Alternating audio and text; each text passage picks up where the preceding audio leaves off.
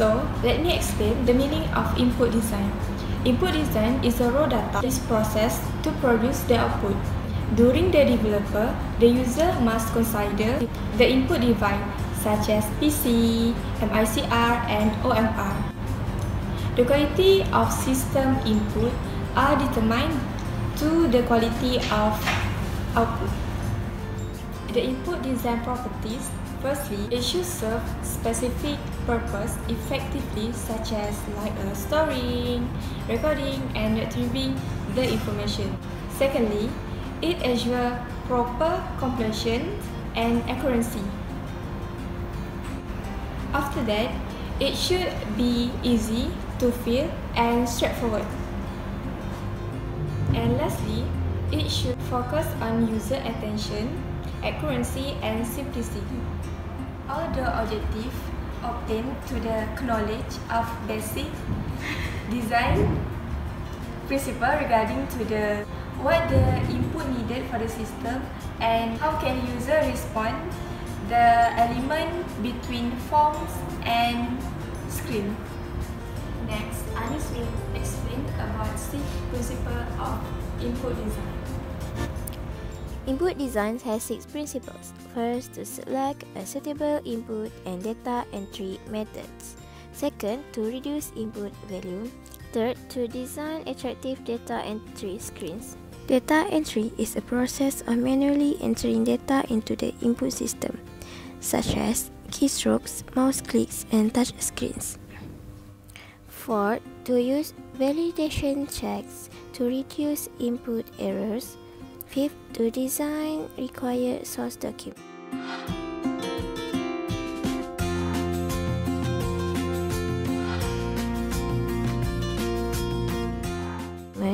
Sixth, to develop effective input controls. Okay, now I'm going to talk about input technology.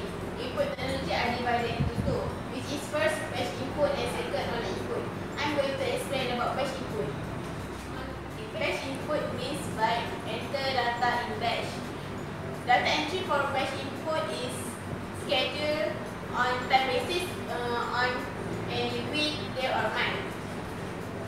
Batch input are usually used for transfer data from 9R3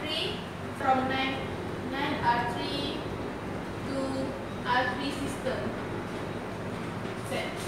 It also used for transfer data between R3 system. Input is a data transfer technique that allows us to transfer data sets automatically to screen belonging to transaction, thus to an SAP system. Batch input is controlled by batch input session. In batch input, there are 2 methods for transfer data into R3 system, which is first classical batch input session.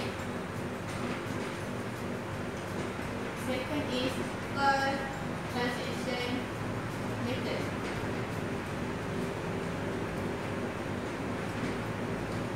First, I will explain about classical batch input session. In classical batch input session, AT4 program reads external data from SAP system and store it in batch input session. After create the session can be run to execute the SAP transaction. In this method, it uses three modules function, which is first BDC open, BDC insert, and BDC close. In this method also, batch input can be processed in 3 ways, which is first in the background. If you want to test the data transfer, we can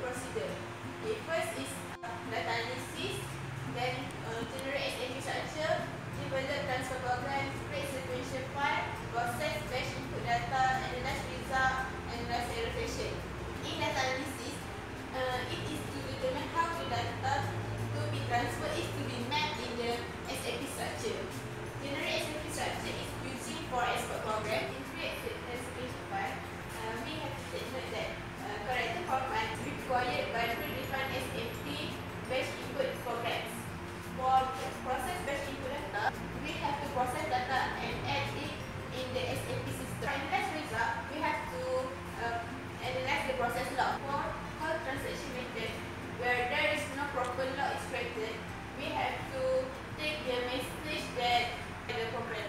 For analyze error session, we have to correct and reprocess the data. That's all from Now I will explain a little bit about online input. What is online input? Online input is the captured data is processed immediately and it has immediate validation and availability of the data. The example of online input is ATM machine and RFID protecting wallet. The advantages of online input is immediately validation and availability of the data. The data can be entered by its owner. The data can be entered as close to their origination as possible. Immediate feedback can usually be given regarding the correctness and acceptability of the data. The input data can be updated a database, thus making it as current as possible. The disadvantages of online input is equipment may be more costly to perform the input. Users are not always well trained to input data. User data entry procedural controls may be lacking. Software must have additional control to handle it. Data is often only entered during business hours, thus impacting the normal computer load. Next, I will show you the video about RFID protecting wallet. Hello, this is my review of the RFID blocking men's bifold wallet by Access Denied. So, the regular aspects of this wallet are, as you can see, it seems perfectly well made. It's quite a smart wallet, and I'm perfectly happy with that aspect of it. What I'm interested to know is how well does it block RFID. So I have a Visa credit card, one of my credit cards, and on my Moto X phone I have a tool called NFC Tools, which can read RFID. So if I put the card on the back of the phone, you can see it makes a noise and it can clearly register that. In fact, the phone will register the card at quite a distance, as you can see through this notebook, if the screen is still turned on. So that's what, about a centimetre thick or so. So the phone can read the card at quite some distance.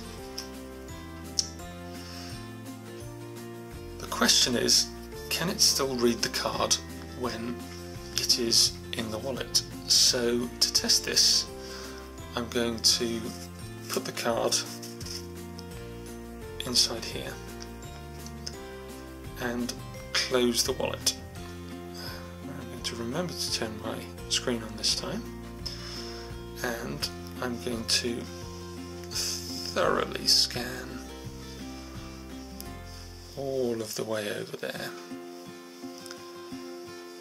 And as you can see, it gets nothing whatsoever. Now, I'm just going to turn the screen back on. I'm going to open up the wallet, and I'm just going to scan again all over the area where the card is. And again, I'm getting nothing whatsoever. So the protection for the card is clearly across the whole sleeve. It's not just on the outside portion of the wallet. And just to demonstrate that again, if I take the card out of the wallet,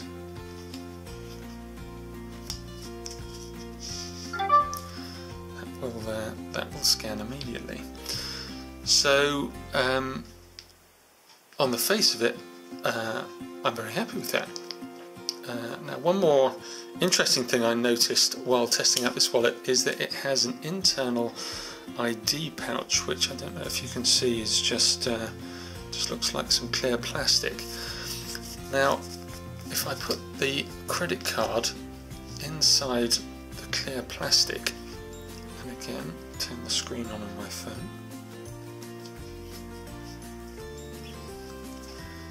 it cannot read it. Now, this surprised me and I can't explain it, but I've spent plenty of time trying to do this and it absolutely cannot detect the card. But again, if I take the card out,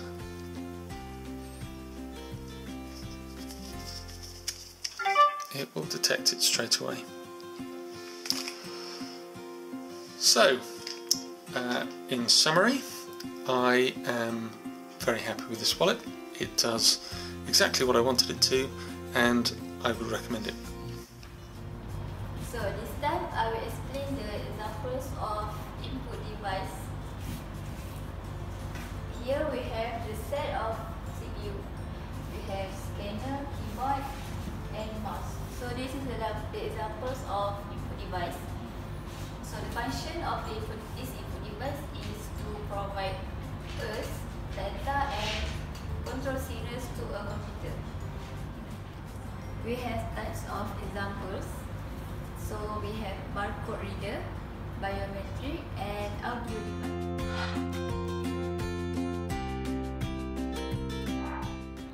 Barcode reader is an electronic device that can read and output the printed barcodes into a computer.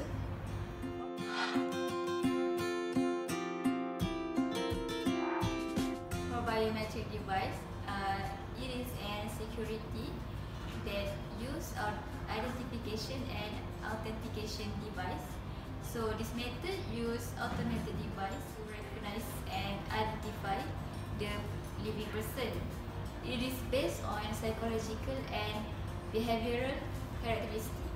These include iris, facial image, and audio and sound recognition. So lastly, for audio device, there is device that used to capture sound.